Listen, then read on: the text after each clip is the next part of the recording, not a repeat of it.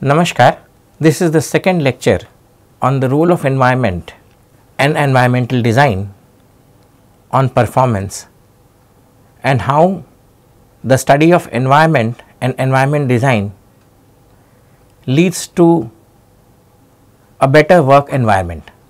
This in turn will lead to better interaction between the humans and the machines, leading to greater performances and higher efficiencies of workers.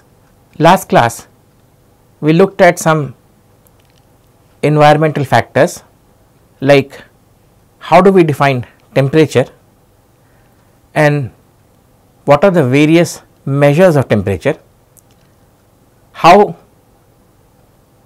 temperature, humidity and air velocity combine together to form the heat index, and how heat exchange through processes of radiation, convection, conduction and evaporation lead to the equilibrium of heat between the human body and the environment. We also looked at the effect of clothing, humidity and airflow on adaptation of climatic conditions within the work environment. We looked at the process of acclimation and acclimatization, and I ended that class by looking at how cognitive performances get affected by heat. I explained to you how simple tasks are affected by heat exposure, whereas complex tasks show little or no effect of heat exposure.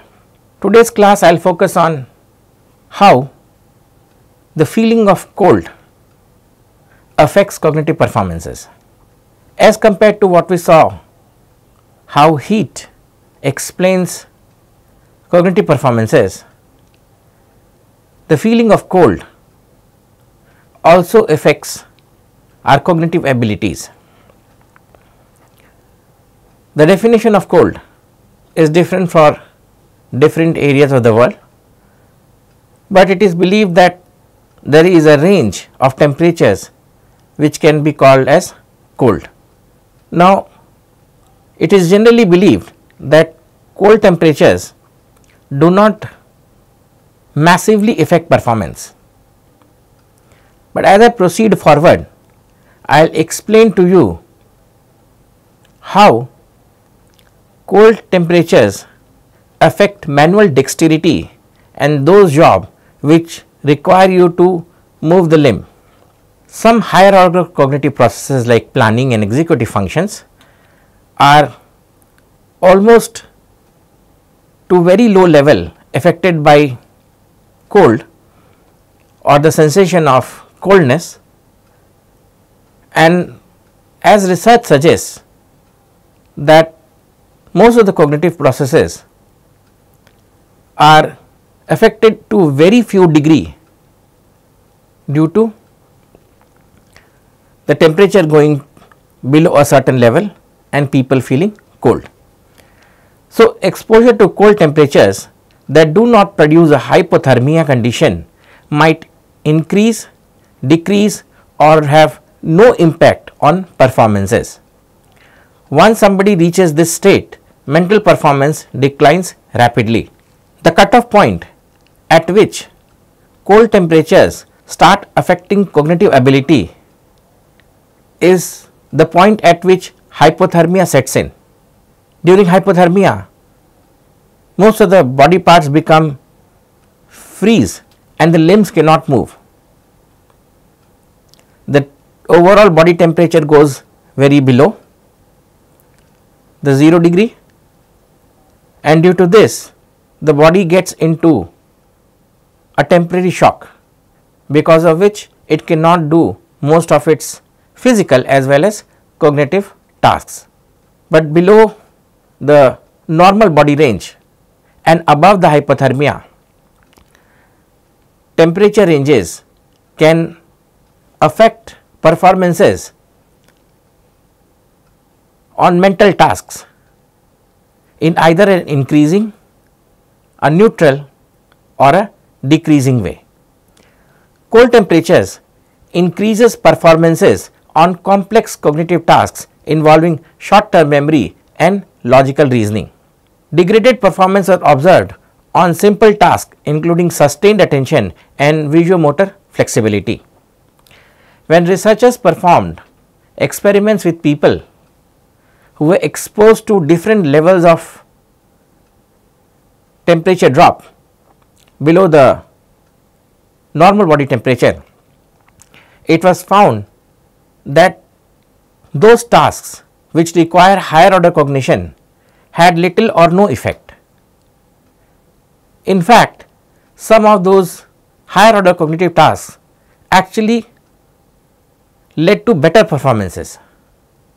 On the other hand, simple tasks like maintaining vigilance and doing some simple motor activity, they suffered. It is quite evident why this would have happened, because the limb slows down in terms of performing an action because of this lower temperature. So, although the brain can send signal to the limb to perform the action, the limb, due to the temperature drop, takes some time in adjusting and performing an action. Now, when assessing the performance, results for all tasks combined, cold exposures tended to increase accuracy, which is percentage correct, while increasing reaction times and decreasing efficiency, number correctly divided by the reaction time.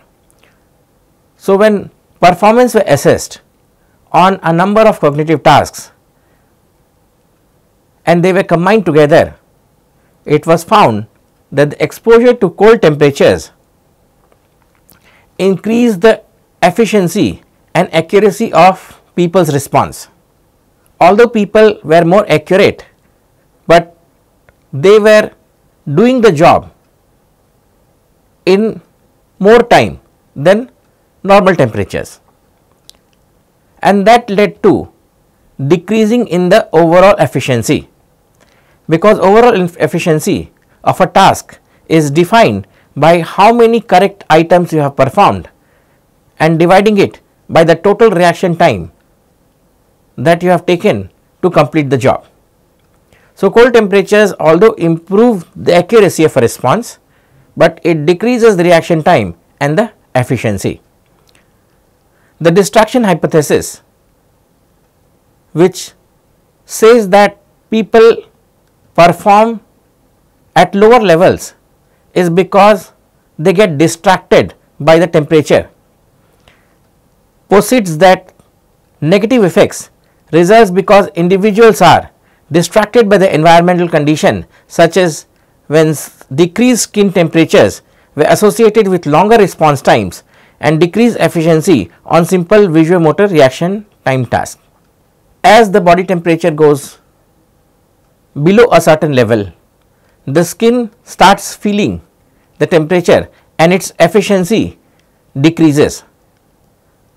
The movement of the limbs take longer time, and because of this longer time, although at the level of the brain the command for performing an action has been initiated, the execution of this command through the limb gets delayed. This delay is because of the lower temperature, and this is what, in summary, the distraction hypothesis also suggests. So, up till now we have looked at how climate affects performances of people.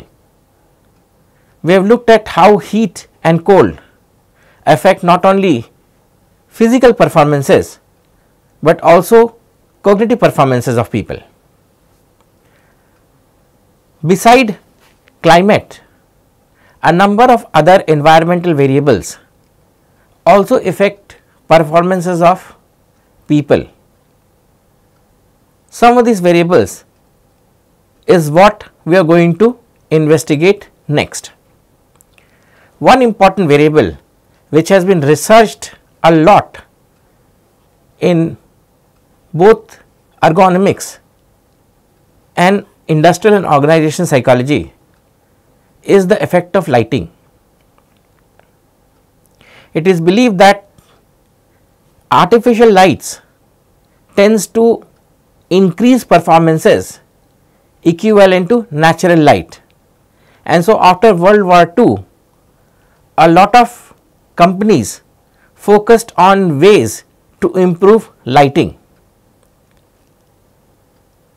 A number of researches were done to show how lighting increases performances on factory floors. So, let us look at in detail what is the effect of lighting on performance. The type of lighting we use can impact our performance and safety. If you are reading, you may need more light, because if you are reading from a book, the book does not have a source of lighting. So, bulbs or incandescent lamps would produce light which gets reflected by the printed words and the background of the page, and then your eyes perceive this difference between light reflected by the words and the background of the page. Further to this, you can read, and so when it is words on books that you are reading, you require more light. In comparison, when you are reading on a computer monitor, you would require lesser light. The computer monitor emits light, and because of that the environmental light or the extra light that you would need would be lesser. So, various types of lighting affects our performances. Let us look at how light is produced. The bulb, which we all know produces light, releases light, and the amount of light falling on various objects is called illumination. The act of light falling on certain objects is called illumination. Now, when an object gets illuminated, it is going to absorb some of the light, but it would reflect some light which is falling on it. This reflected light from objects on which light is falling is called luminescence of the object. So, illuminated objects reflect light falling on them, which is called the luminescence. So, how do we measure light? The rate at which light is emitted from a source is called the luminous flux. At what rate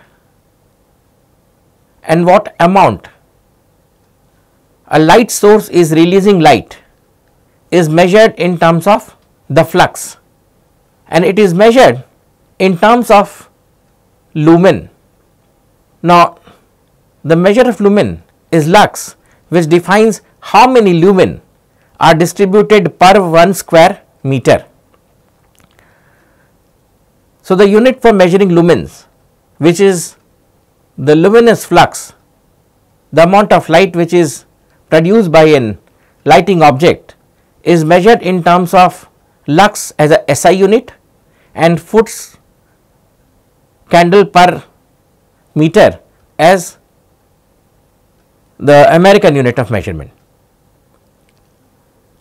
So, 1 lux is equivalent to 1 lumen per square meter, or the luminous flux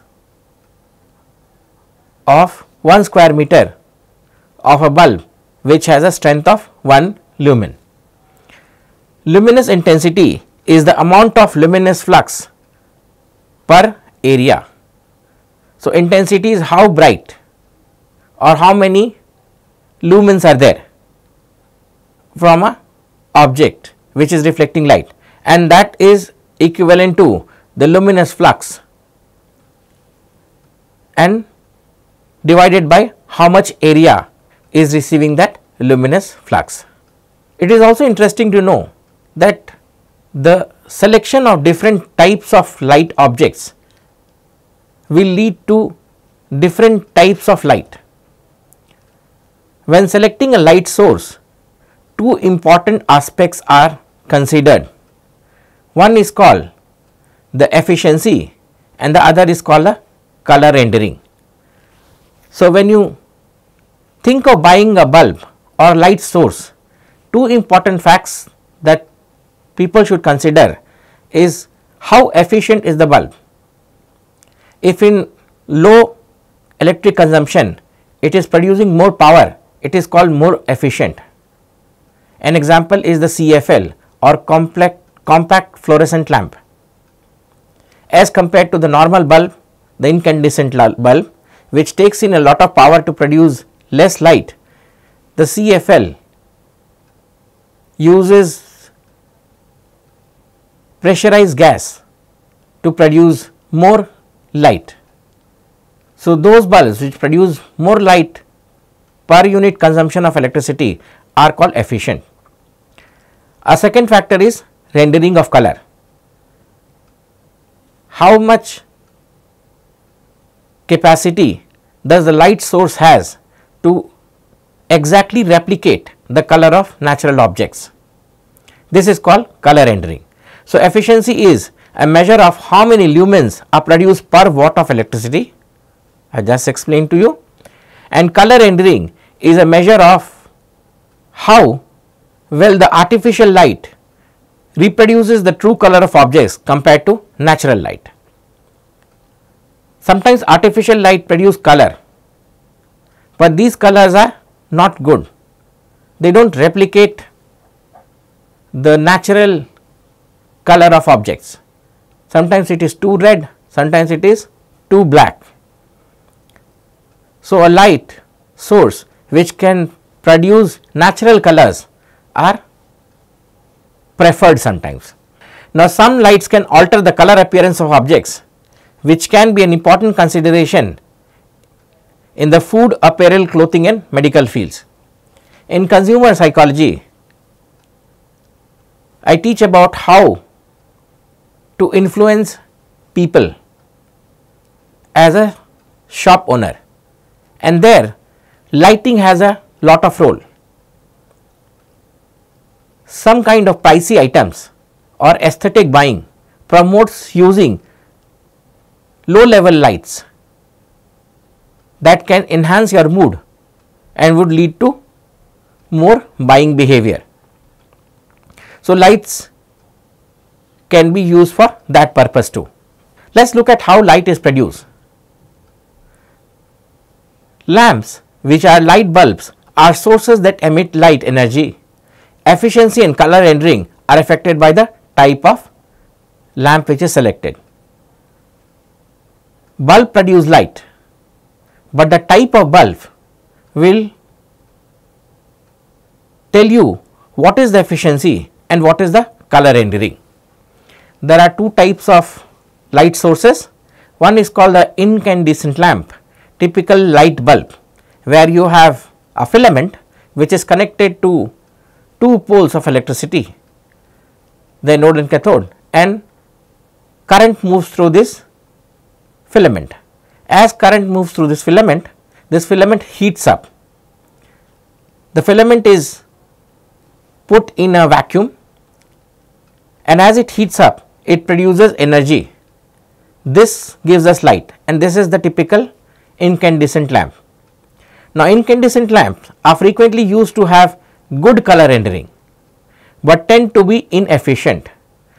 Although the typical bulb gives you a good reproduction of natural color, but it takes more energy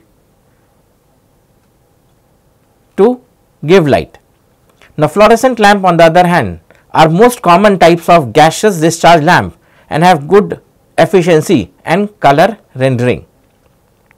The CFL or the compact fluorescent lamp, they have both good efficiency and good color rendering depending on the type of CFL you are using. Now, a lamp is generally inserted into a luminaire. The luminaire is the object which holds the lamp, provides electricity to the lamp, and all those connections which bring in electricity from the wall outlet to the bulb. This whole setup is called the luminaire. So, luminaire is the light fixture and the electrical wiring associated with it. The type of luminaire influences the distribution of light and whether the light source is emitted upward or downwards. If you have seen table lamps, they have different shades on top of the bulb, and these different shapes of the shade decide where the light will be focused. So, the way a shade is put on a lamp decides where the focus of light would be. Luminaires that shine the light downward are referred to as direct or semi-direct lighting, and if the light is directed upward, these luminaires are considered semi-indirect and indirect lighting. So, shape of luminaire will decide whether the lighting is direct or indirect. Another feature which affects performance and which is related to light is called the glare. Now, when selecting a luminaire, it is important to consider the effects of glare. What is glare? When some light source directly hits someone's eye, it produces glare because it temporarily encapsulates the person in terms of looking at objects. So, glare occurs when light is shining into one's eyes, producing annoyances, discomfort, disability or performance decrement. Glare is something which people try to avoid. There are different types of glares, we will talk about it. Now, when a light source such as the sun is in one's line of sight, this is called a direct glare. So, looking at the sun directly is, or looking at an incandescent bulb directly through the eye creates a direct glare. We experience indirect glare when the light reflects off other surfaces such as our computer. So, if the light falls first on your computer screen and creates discomfort in your eyes, this is called indirect glare. The amount of indirect glare will be dependent on the reflectance of various surfaces. The indirect glare, how much the strength of it is, will depend upon how polished or rough a surface is. The more polished a rough surface is, the more indirect glare you would feel. Reflectance is measured as the difference between the luminescence and the luminance levels. Now, as the surface that is smooth and polished reflects a direct line of light, this becomes a specular glare. So, polished surface produce something called a specular glare. An example of this is using your watch to focus the sunlight into somebody's eye and disturb that person. This kind of glare is called the specular glare. On the other hand, you have a diffuse glare, which is when light spreads in all directions and does not appear as a single point of light. Sometimes you see glares in such a way that it is diffuse light and you do not know from where this glare is coming. Those are the cases of diffuse glare. We also have an experience of veiling reflections. Quite often you would have seen old CRT computer monitors. They are so polished that when you look at those monitors, you will see objects which are behind you clearly on that monitor. This phenomena is called veiling reflections, which are often reflected images of objects on polished surface and creates a glare. Discomfort glare is uncomfortable but might not reduce visibility or performances. Disability glare decreases visibility, most likely decreasing performances. So, glares can also be described and differentiated in terms of discomfort and disability, whereas discomfort glare will not directly reduce a lot of cognitive performances on tasks. Disability glare quickly encapsulates per people and reduces cognitive performances. Disability glare that is so bright that one cannot see after the glare has been removed, as in the case of light beams of an oncoming car in the night is referred to as blinding glare. You would have seen this phenomena when you drive in your vehicle or a friend's vehicle, especially on Indian roads. You will see people using high flame, and when they use this high light or high flame, the light of the approaching car which is coming from the headlight falls directly on the eyes of the driver. This glare is so discomforting that it creates small regions or times of no seeing, which means that it for the driver becomes temporarily blind for some seconds. This kind of glare is called the blinding glare, and it is advised to drivers to not use this high beam while other lights are available. High beams are only to be used on highways which have no light, and when you see cars at greater distances. In near distances or in city traffic, high beams should not be used because they create blinding glares. It is important to reduce or prevent glare, as glare can reduce visibility. Visibility is our ability to discern what is presented to us visually. So, glares temporarily block visibility, which is our ability to distinguish what is there in the object. Contrast is another factor which affects visibility. Contrast represents the difference in the amount of light reflected by black letter on white paper on which it is printed. When the luminance levels of the surrounding area is low, creating contrast, performances often decreases. If surrounding area has low luminescence, then the area of interest, and if you create contrast, this will lead to performance decrement because the eyes will have to work more in terms of adjustments. The two luminescences are very different, and so the eyes has to keep moving from the low to the high region of luminescence. This will create discomfort, and this will lead to decrement in performances.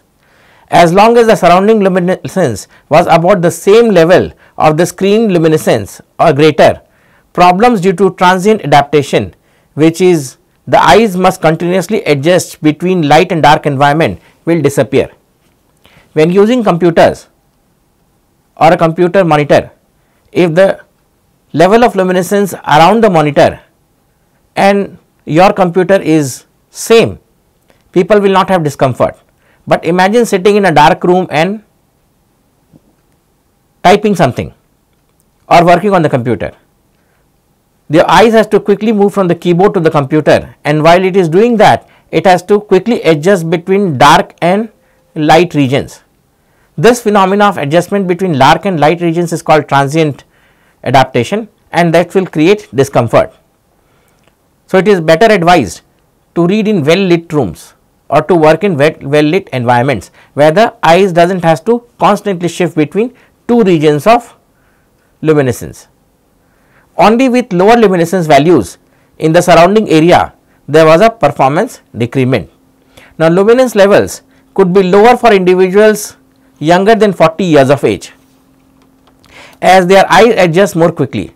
So, young people below the 40 years of age, they have good eye power and their adjustment of eyes to various luminescence is easier. But as you old and your age becomes above 40, you require more luminescence. So, old people are suggested to work in better lit environments for greater performances. Now, the type of task and the type of distribution of light also have effects on performances. Task lighting is the specific lighting required for a particular task or activity. Certain tasks require higher or lower levels of illumination. For example, when reading, it requires greater illumination than socializing.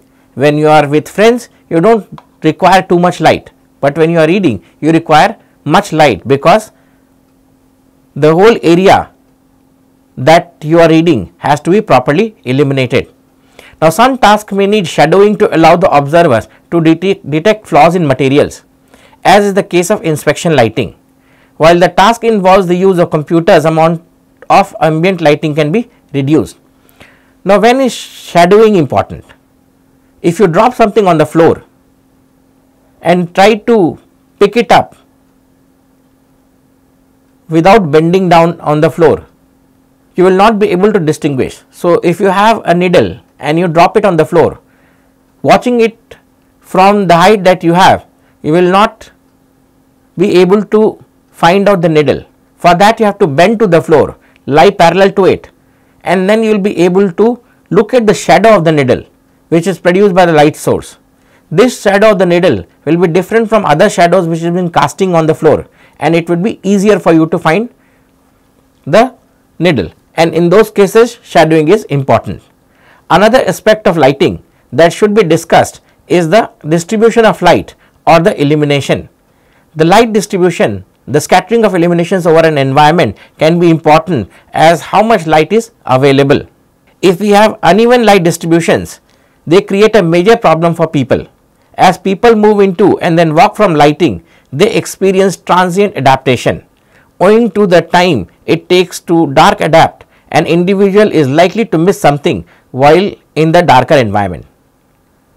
If you have seen city lighting, there are different light posts, and when you are near the light post, you can see better, but the regions between the light posts are darker and there is very less overlap. The more distance that two light posts are, the more work your eyes has to do from adjusting to lighted sources or lighted environments to darker environments between the light posts. So, distribution of light or the arrangement of light posts should be done in such a way that enough light is available in between light posts, because if that is not the case, then people would suffer because their eyes have to go through transient adaptation adjusting between lighted and darker environments. Another environmental factor which produces better performances and sometimes harms performances or mostly harms performances is environmental noise. What is noise? It is any sound which is unrelated to the tasks. So, whatever task you are doing, any sound other than the task related sound is called the noise. It leads to hearing losses and temporary and permanent threshold shifts. Noises can lead to loss of hearing if it is very extreme, and sometimes it can create temporary and permanent shifts in sound. How do people become less hearing? This is because if you are exposed to constant noise of higher frequency, this will lead to adaptation and changes in adaptation of your hearing system, which will lead to increase in the threshold or increase in the hearing ability of people. The threshold shifts and hearing loss stress the importance of hearing protection. So, a number of fields can get affected with it. If you are working on a factory floor, the noise can create problems in your performance. Think about those people who work on airports. These people constantly are in touch with jet engines which produce a lot of noise, and so it is mandatory for them to wear some kind of apparatus which protects them from this loud noise. Humans are needed for proper functioning of the airport, also in regions where the jet engines are there, and so proper protection against environmental noise should be provided. Let us look at what kind of protection can be provided for noises. Two types of hearing protection include the ear plug and the ear muff. Whereas the ear plugs are inserted into the ear canal, which blinds you or cuts out extra noise, the ear muff covers the outer ear. For better protections, you would have noticed that people working as a ground staff on airports, they use both the ear plugs and the ear muffs. The Occupational Safety and Health Administration defines exposure limits to various sound levels to protect workers from too loud or too long of an exposure. So, even though we can protect our hearing and reduce our exposure time to loud sounds, being in noisy environments can still affect us. It could be that we could protect ourselves with these ear muffs and ear plugs and keeping away from regions which have loud noises. But being in environments which have loud noises, for example, working in a bar or working in a railway station, these have really loud noises, and that can also affect our performance. As any auditory display or sound, not just warnings, can mask other sounds, it is critical to account for potential masking when designing auditory systems to avoid potentially debilitating performances. So, while designing auditory alarms, it should be designed in such a way that the alarm should not create problems. Rather, it should be designed in such a way that it does not mask the signal that you are monitoring. Auditory alarm should be made in such a way that it should do its job by alerting you, not create problems for you. If an alarm is too loud, it will create problems and it will have the masking effect. Environmental noise can increase one's perception of workload and be distracting, causing interferences with various tasks. If you are in an environment which has a lot of noise, for example, a railway station or a share market or working in a bar, the noise is quite high, and there if you ask the people who are working there about their workload, they tend to overrate their workload, simply because of the fact that noise could be too distracting and it could be too mentally exhausting. Because of this, people rate their work to be having higher loads or they doing more. This higher workload is because people have to concentrate more on their work and use more cognitive resources. This extra use of cognitive resources leads to higher workload or the perception of higher workload. Now, when these noises conditions occur during the learning and recall phases, performances in all conditions drop related to quiet conditions. So, students were taken in and they were given certain materials to learn and later on recall. They were exposed to several situations where different amounts of noises were given to them, and the results of these experiments suggest that performances in all conditions dropped related to quiet conditions. So, when students were in a loud environmental noise situation, the learning as well as recall both suffered. The fact that performance dropped over time with noise without speech present does not support the argument that phonological store was affected, but that the disruption arose due to constantly changing sounds. So, since no speech was present, only environment noise was present, it can be safely said that it is not a phenomena related to executive function or working memory related problems which lead to the depletion of the phonological store. What I mean is that if no sound speech is produced, the executive part of the brain or the working memory will have no extra load, and neither the phonological loop will be enough busy.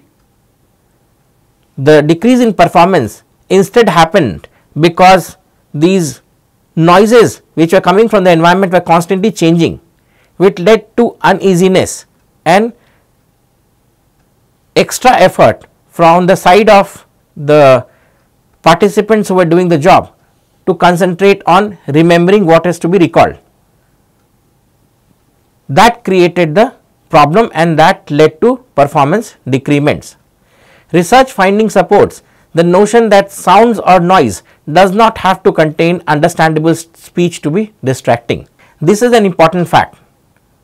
It is often believed that people talk that leads to environmental noise and decrement in performances.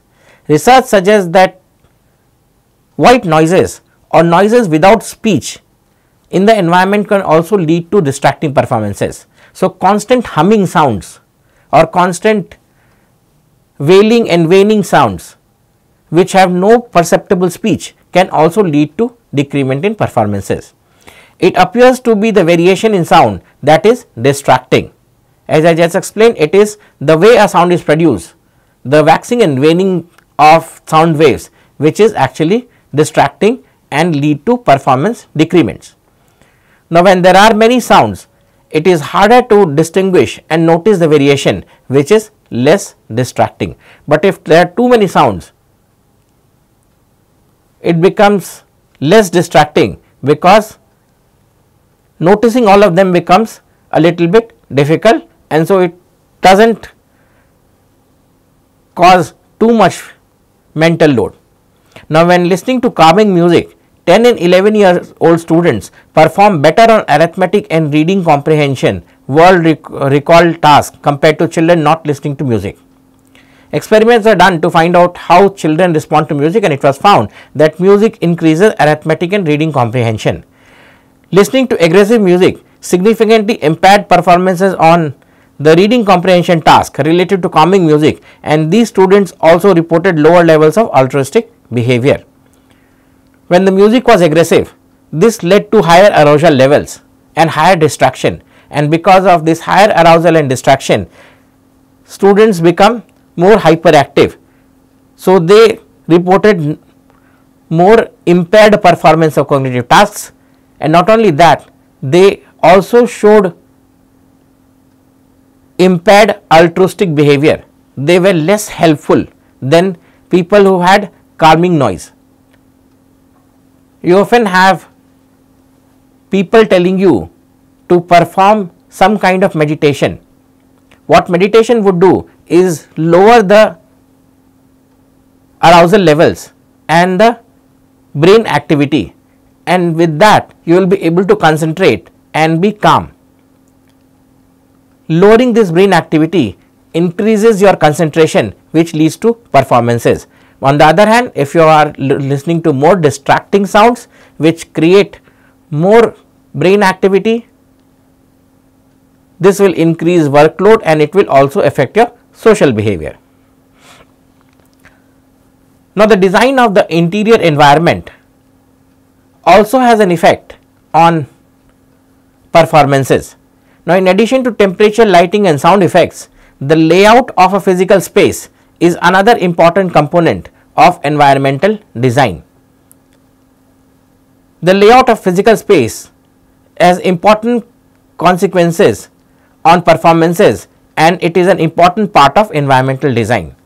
So, how you are working has a lot to be dependent on where you are working, the kind of environment that you are sitting in, the kind of environment that you are working in, that is surrounding you, has a lot of effect on your performance. Now, the arrangement of your environment also influences efficiency, effectiveness and safety. How your environment is designed, what kind of objects do you have on your table, whose surrounds you? What kind of privacy do you have in your office? What kind of objects are there near you when you are working, and what kind of environmental stimulus you see while working? All those will influence your work performance. The design of environment includes information on how specific arrangements of the environment impact individuals' interaction with other people and equipment or machines within the space. So, design of environment will include the arrangement of environmental impact and interactions of people and people machine. To determine the appropriate layout and arrangement of spaces, one must first determine how individuals interact with a space. To understand how environments affect performances, we have to know what kind of interactions are human having with the space. To understand the interaction, a technique is used which is called link analysis. In link analysis, we look at all possible interactions the person in question is having with all those objects which is around him. By studying his interactions, a kind of a flow diagram is designed and certain rules for ergonomics are used to redesign the way people interact with themselves and other people. This is designed in such a way so that people effectively perform the actions without getting distracted. And this new form of designing the interaction of people and people with equipment within the workspace is called link analysis. So, link analysis is a common method for determining the movements of people within the workspace, how people move within the workspace and whom they talk to, whom they interact with, how do they interact, which equipment which they interact, which equipment they interact with more frequently, which is the equipment which they interact with less frequently, where their positions, everything is considered. Two key components of link analysis are frequency and importance of the movements that people do within their work environment. Now, when a person must interact with certain equipments more frequently, the equipment should be positioned closer to the user. Similarly, if one of the control is critical, it should be located to the user even if the frequency of use is low. Given the fact that people interact with a lot of equipment, think about a typical office person. While he is sitting in his office chair and table, he interacts with the computer, the keyboard, the mouse and several other things which are present on his work table. Beside that, he will also have to visit the file cabinet where files are kept and also go to maybe the tap for getting water. He will also have to make movements in terms of asking queries and getting suggestions from other people working around him. So, a lot of movement has to be done. Now, those objects that a person frequently uses should be kept up front within his reach, because if that is done, then unnecessary movements can be curtailed and people's performance can be increased.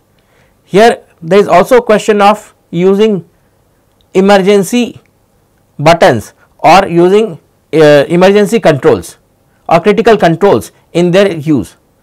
Although the critical controls should be kept within the reach of people or should be kept very near to the reach of people, they should be designed in such a way that when accidentally pressed or accidentally used, it should not become active. So, some form of resistance should be provided. Now, to determine the frequency of use, observers record the frequency with which an individual interacts with the environment. Interaction includes people's movement from one station to another or the movement of an operator's hand and foot from one control to another. So, for doing link analysis, the frequency with which a person interacts with either another person, an object in the environment or a control is recorded. All movements necessary for performing a task is recorded and the manner in which these movements happen is also recorded.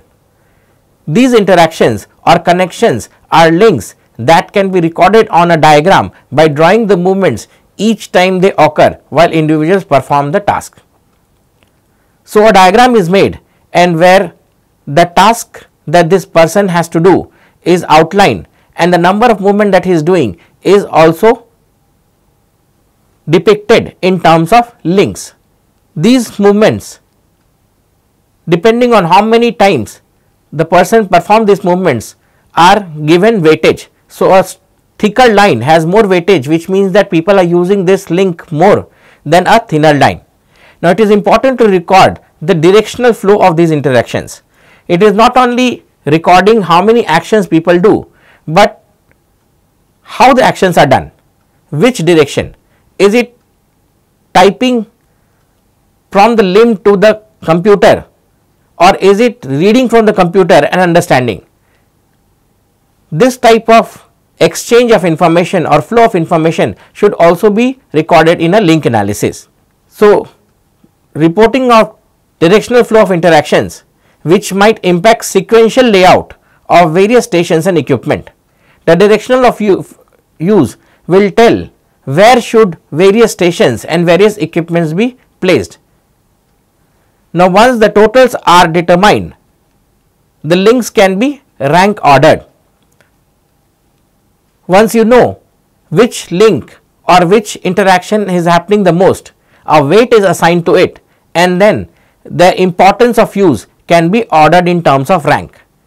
This can be done using a diagram, and by using this diagram and doing this kind of a rank ordering, we will come to know which are those motions which are necessary for somebody to perform and which are those actions which are not that important.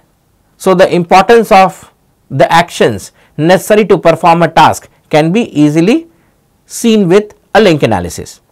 The importance of a particular interaction can be determined by the subject matter expert. Another source of data is task analysis, which captures information about how the equipment works and identifies critical processes related to the use of equipment, such as relationships or links between various controls or displays on the equipment. A task analysis can be done which will tell you which are those actions that the user has to do to perform an action. Sometimes task analysis are not very productive. In those cases, subject matter experts can be called in, and they can highlight and choose those actions which are necessary, and without doing those actions the task cannot be completed. So, those actions which are necessary can be evaluated by using either task analysis or subject matter experts. Actions which are critical can be represented by links and relationships among rings, and weights can be provided to that. Now, once the frequency and important ranks are determined, these scores can be summed to determine an overall rank. It is helpful to create a flow diagram using these data indicating the various linkages with the respective rankings. So, once we come to know what is the frequency use of a particular control and a particular action, and what are the various ranks that each control and action gets, these scores can be determined and summed up to give us a overall rank of which control is important, critical, and which is not.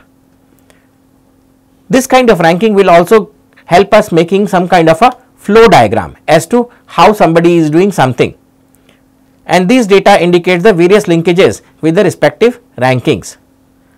Once the link analysis or the current space is complete, it can be scaled to a cutout or a computer program to create multiple designs to determine the best layout given, and these data to ensure everything will fit in the space. It is generally not possible to design the perfect layout, so with no conflicts, people go for satisfying the best possible option in a particular situation. Link analysis can be used to determine the layout of a single office as in the aforementioned example, or it can be expanded to include the layout of multiple offices or rooms as well as items in a larger space. So, links analysis can be done for smaller offices or for the larger offices, and if not the perfect, the best way of performing a job or the best solution for performing a job can be identified. Let me try and explain this to you through an example. Suppose I am an operator who has to input data. I am a data entry operator. Now, from the moment I sit in my chair to the moment I leave my desk for some job, or the pattern of my doing the job can be captured through link analysis. The observer will first look at what do I do when I first sit in my chair, whether I on the computer, if I do, what kind of actions do I do? Do I log into a website? If I do that, then what kind of software do I pull? So, if I pull an Excel sheet, then how do I input the data? Do I copy it from one file to another using a mouse, or do I then get up from my chair, go to a cabinet, pick up a file from there, come back? How important is picking the file? How important is putting the numbers? How many times do I do other actions like talking to a colleague and asking him some details of the data? If I do that, how many times do I do that? How many breaks do I take? What kind of motions do I do in doing this data entry job? So, and what is data entering according to me? Is it only putting the number once, or is it re-verifying it again? So, all these jobs, from moving from my chair to the machine and then to talking to the friend, going to the file cabinet, talking to a colleague, asking him about the data, calling someone on the phone, getting more information on the data, then watching my cell phone, getting some information from there, going to maybe the tap for getting water or the coffee house for getting coffee. How many actions do I do in completing my job? All this can be rated and links created out of it. Each action that I do will have a certain weightage. A subject matter expert or a task analyst will tell me using a task analysis which of these actions are necessary, and based on that a flow diagram of these actions can be created, and some actions that I do, for example calling someone on the phone for getting data or some specificity about some data, can be reduced by creating a mail chat where I can, while inputting the data, put that request on the chat and the other person can respond right from his terminal. So, instead of doing unnecessary actions of calling on the phone, I can get the data. So, this kind of solutions can be generated by using a link analysis. Now, there are different types of offices and they also create certain kind of performance effect.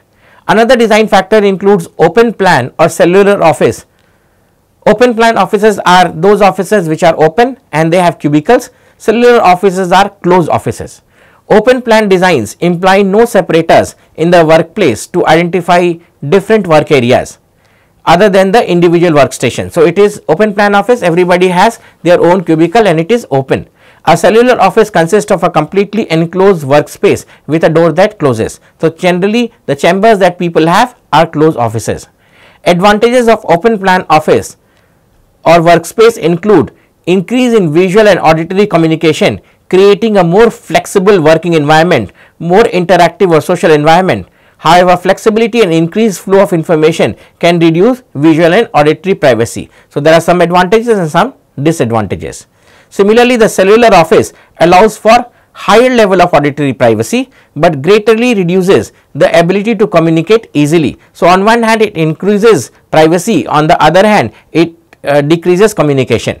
It is beneficial when individuals need limited distractions and the opportunity to concentrate on a task that has high cognitive demand. So, those tasks which have high cognitive demand, closed offices are or cellular offices are much better, and those tasks which are more confidential, those can also be performed in closed offices.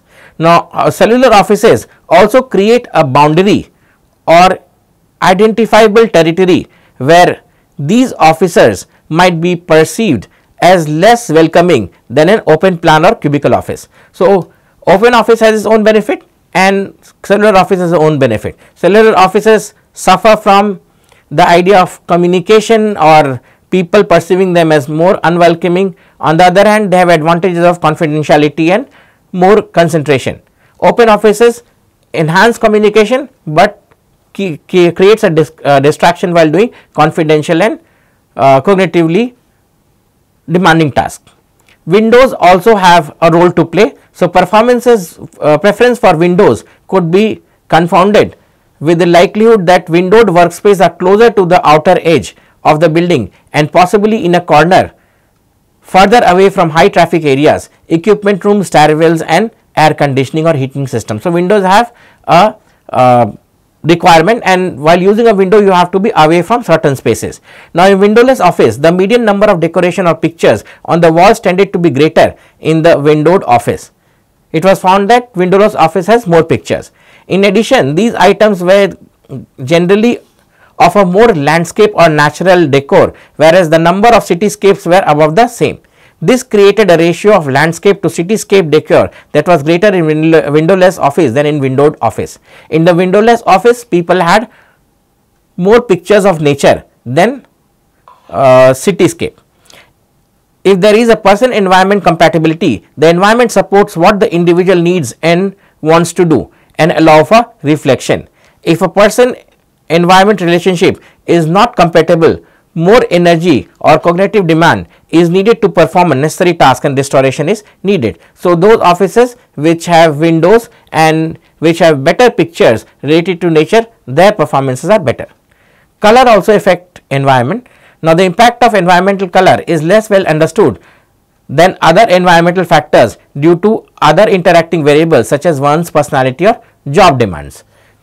Now, it suggested that blue and violet colors, the high frequency end of the spectrum, are calming than reds, the low frequency of the spectrum, and stimulating colors. However, these colors likely interact with perceived task demands. We have looked at color in the third section, which was designing visual signage and talking about color and visual adaptation. So, I will keep this discussion to minimum. So, colors and the perception of colors also affect our performances. One effect of color is the effect on mood. So, moods tend to be more positive when individuals rated the work environment as having color than either being a neutral or no color situation. Although environmental color appears to impact mood and possible performances, and we can make some generic statement about these effects, more research is needed to explain contradictory findings. So, color has an important role to play in terms of performances, and this is directly related to mood. The last section that we will do today is wayfinding. We are talking about one office, but there are situations when people have to move from one office to another office, and this movement from one office to another office is called wayfinding. So, the way signages are put, the way people are given instructions or people are given signs to help them to move from one office to another also has an effect on their performances. So, navigating among spaces or wayfinding can be greatly impacted by the environmental design, including layout, space, signage and color. Wayfinding successes is related to our cognitive maps or our ability to image of the layout of a space. Let me explain what a cognitive map is. If you close your eyes and imagine your house or your room, you have a mental map or a mental picture of how your house or your room looks like. This is the cognitive map. This cognitive map has a lot of role in navigation and wayfinding, and this map is helpful in producing higher or lower levels of performances.